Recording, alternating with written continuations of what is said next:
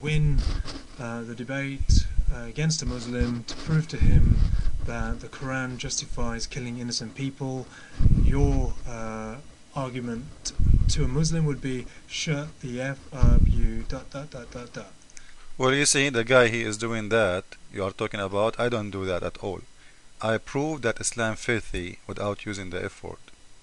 And by the way, if you complain about the F word, I can show you your Prophet Muhammad, he did use it many times when he was speaking to Muslims. So before you teach people about not to use the F word, go and see your Prophet who said that I am just a human.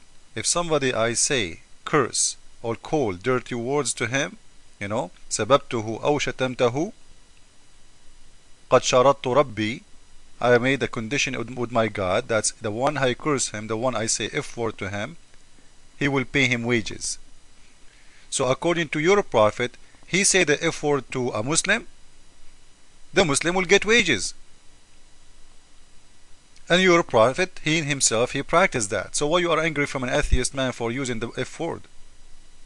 At least he is not saying I follow a prophet of God. When a prophet of God he act this way, why you blame an atheist? You Muslims are weird. And now listen, what if I show you in a very clear evidence in front of your eyes, not like the atheists do, that Quran justify killing of innocent people big time? I will give you one only. By the way, I have a lot of proofs, but I will give you one by one to see how good you are. As long you don't like debate by calling names, I like that, but I want to hear your answer. This is a surah in the Quran, and this is your Islamic website, not my website. Tafsir. This website is very well known, the tafsir.com. You see it? This is not my website, this is not a Christian website, this is your Islamic reference. And this is a Jalalain explanation. And you can go to different explanation if you want. We have no problem, because all of them they are saying the story as it is. There is two prophets, one of them is Moses and the other one his name Al-Khudr. And the Quran says that Al-Khudr, Allah he taught him all the mercy. Imagine all the mercy. Okay, let us see the mercy prophet of Allah, what he did. When he was walking down the street, he saw a little boys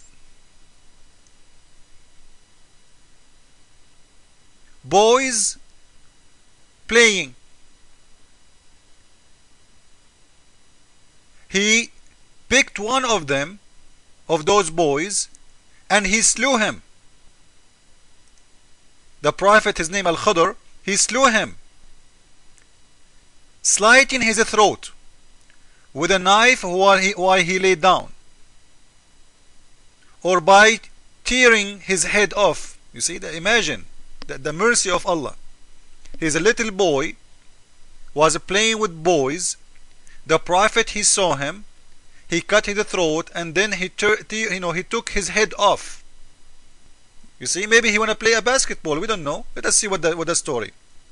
And then he was smashing his head against a wall, of which are different opinion. But all of them, by the way, they say the same story. Some of them they say he cut his head and he was smashing him in the ground. Some of them they say he cut his head, smashing him with the wall, because some of them they say he cut his head and he smashed him with a rock. In any way, he was smashing the head by hitting the head either by wall or by the ground or by a rock. Now, what he did too, if you go to Ibn Kathir or Al-Qurtubi or Al-Tabari, this I'm reading an explanation now. If you read in Arabic, you will see he was taking meat from his body, and specifically from his neck and his shoulder. And when the other prophet, he asked him, Moses, why you are doing that? He said, well, you will see. And here you will see that the prophet who was walking with this Khudr, both of them they are prophet, but Al-Khudr, he is the wiser man. The one who is killing, he is the wise man, he is the merciful man. The other prophet is learning now, he is a student. So listen, so he asked him, why you killed an innocent soul? He is pure, he didn't do anything. He is not even reached the age of legal responsibility. So why you killed him?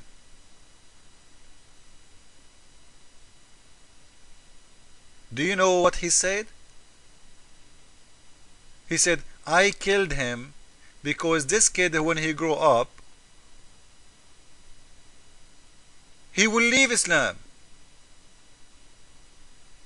He will leave Islam. This is the continue of the story.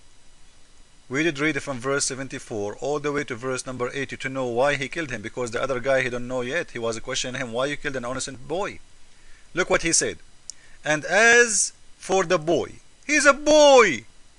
Do you see it? He is a boy.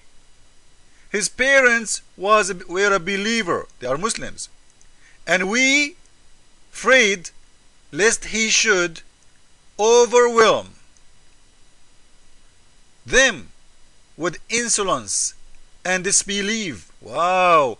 So this kid, he will dishonor his family, the Muslim family, because he will not be a good believer. He will not be a believer.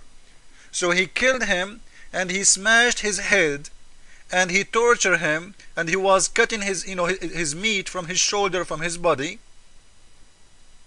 And because of that, because he will not be a believer, we have to dispose them. We have, and he lived longer than he should. He don't deserve it. So you are telling atheists that in Islam there is no killing for innocent people.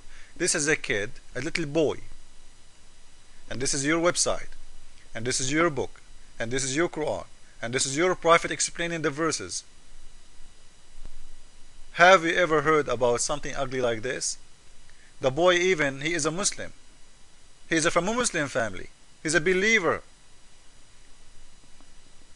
He will leave Islam in the future when we grow up. Let us cut her the throat. Ta-da-da-da. But remember, Islam is peace. And by the way, Quran is for every time, which means this story will teach Muslim what to do today. Remember, if somebody told you that Quran is made for 1400 years ago, this is not true, because Muslims, you can ask any Muslim, they will say this is a Quran, this is a law for every time. So in the year 2007, if a Muslim, he heard or he felt or he been told by his God, Allah, let us say he go to bed and he saw a dream, a vision from his God, saying to him, your son, he will leave Islam today or tomorrow or next week or next year or after 20 years, you have to cut his throat. This is the mercy of Islam, and this is how great is Allah. So I want to see Mr.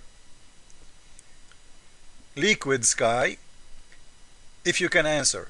And by the way, I invite you to debate me in my chat room to see if you can make it really.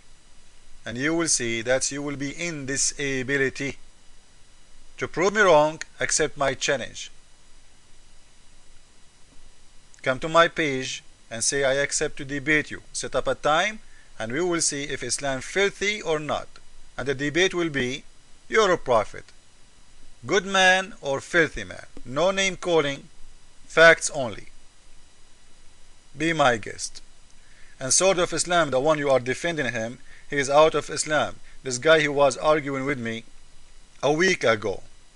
A week after he's out of Islam. Let me see, you might be next. And then you will shave your beard. Huh? Try me once, never again. Jesus is Lord, Islam is false. Amen.